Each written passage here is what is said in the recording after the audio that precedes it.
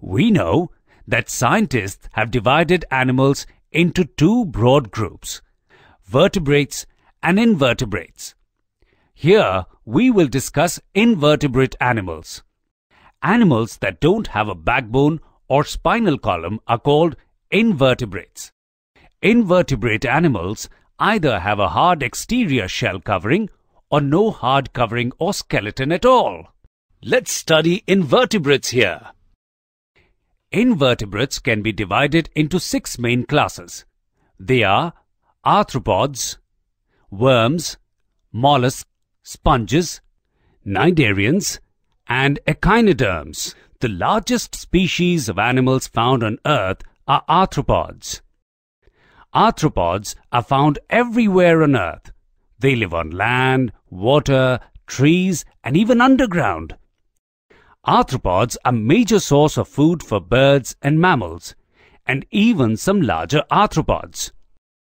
Some carnivorous plants, like pitcher plants, also eat arthropods. Scientists have divided arthropods into 5 main groups: insects, arachnids, crustaceans, centipedes, and millipedes. To view examples of each, beetles, ants, and grasshoppers, spiders and scorpions, crabs and lobsters, earth centipede and stone centipede,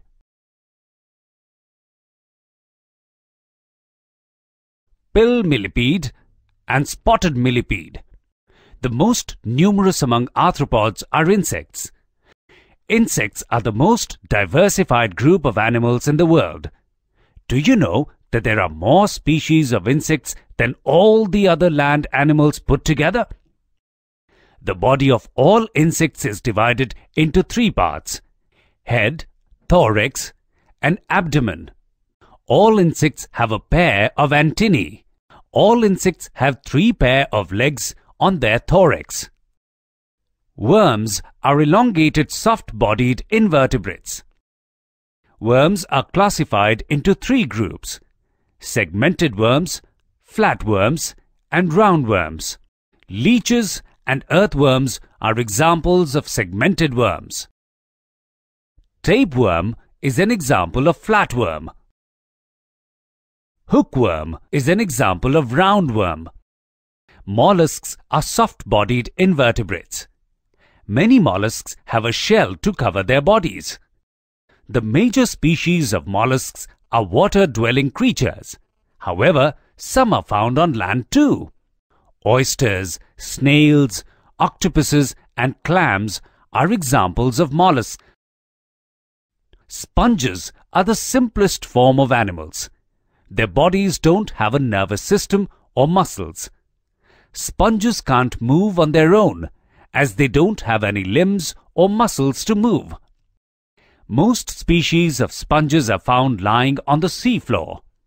Sponges have thousands of pores in their body, which let water flow through them continuously. Sponges are filter feeders.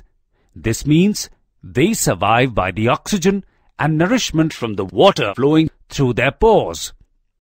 Cnidarians are water-dwelling invertebrates. The bodies of cnidarians are shaped like a bag.